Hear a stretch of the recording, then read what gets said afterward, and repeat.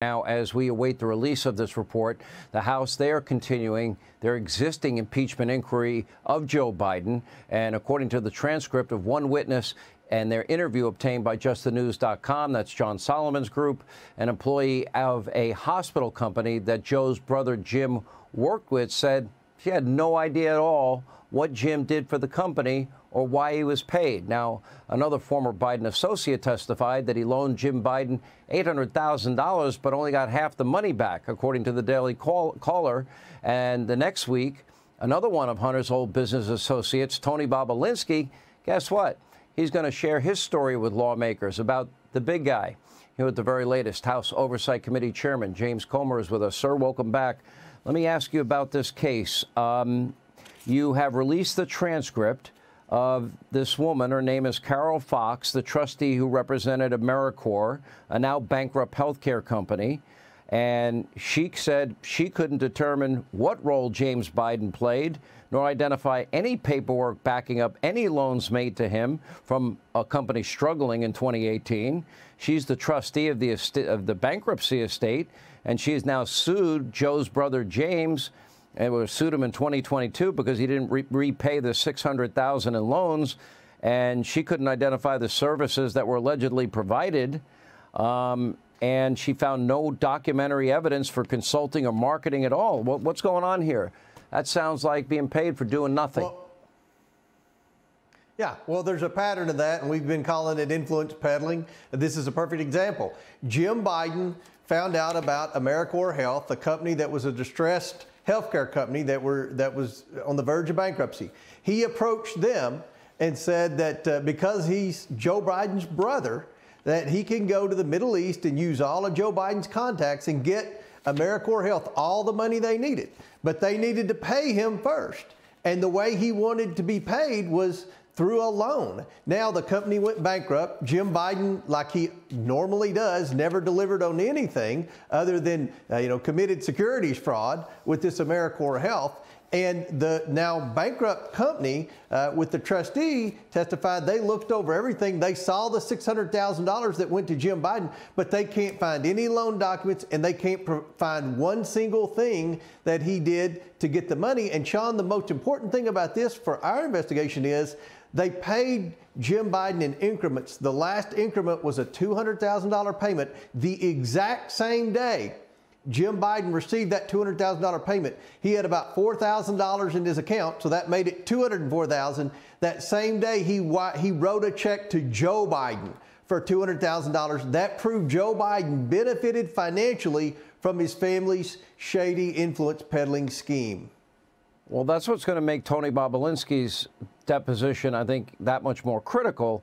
Have you had any evidence in recent interviews that warrant your committee to subpoena Joe's financial accounts and records, his pseudonym email accounts? Have you gotten all of that information? And what about any phones that he used that might have been his or maybe Rosemont Seneca's?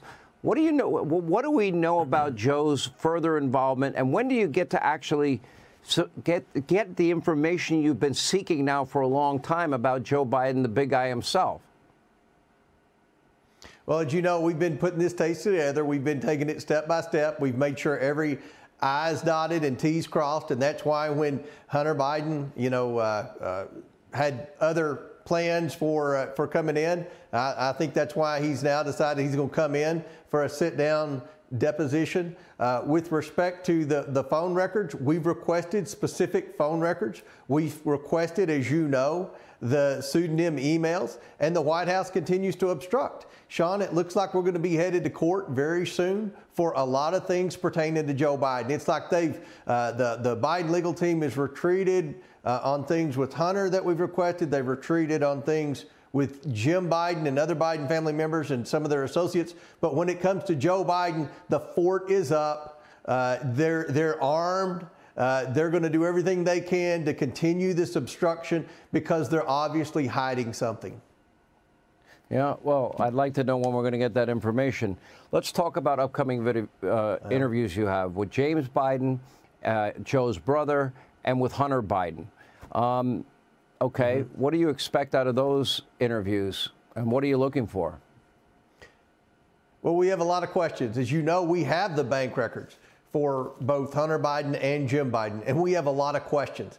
There are a lot of loans in there. We've already discussed with Kevin Morris a few weeks ago when we interviewed him about all the loans he gave to Hunter Biden.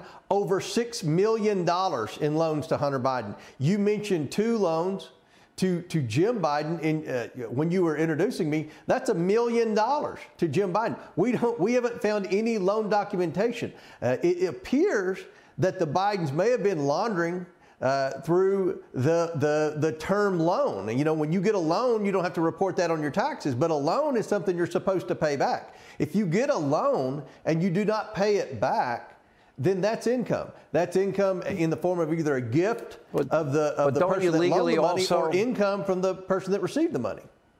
And by the way, if it's an extended period of time that you're paying back the loan, don't you, as a matter of law, have to charge interest?